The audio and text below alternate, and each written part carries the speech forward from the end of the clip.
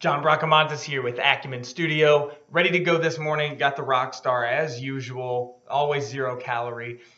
And I want to talk to you today about data. Okay, I've seen a lot of different discussions around this. People debating me on it. Here's the deal.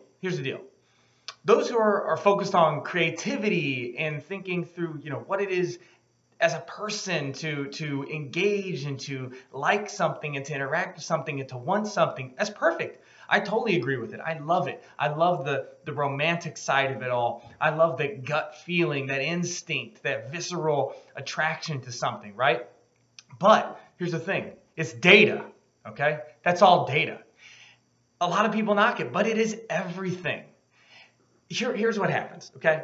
The way we feel about something is based on experiences, based on cultural norms, stuff that's happened over the past, things that we want from the future. But if you were to ask those questions, why is it? What happened? What do you want? That's a data point. That's a data point. We look to psychologists and we look to people who've done research in the past. Guess what they did? They researched, which is data.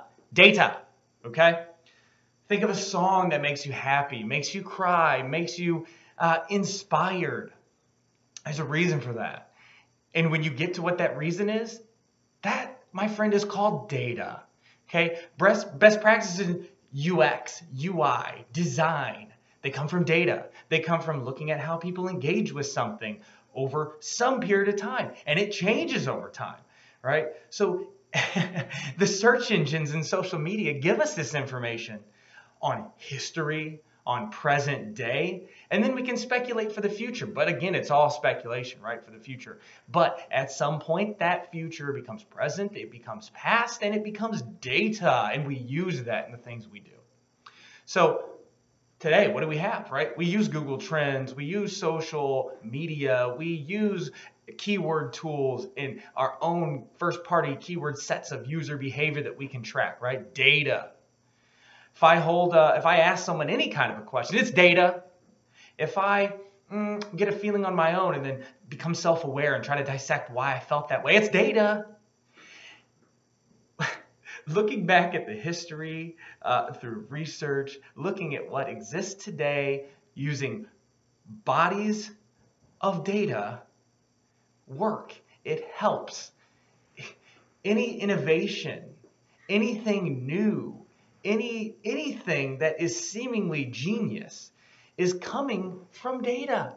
It's even if it's breaking out of the typical thinking outside of the box. Well, to think outside of the box, there has to be a box, which is data.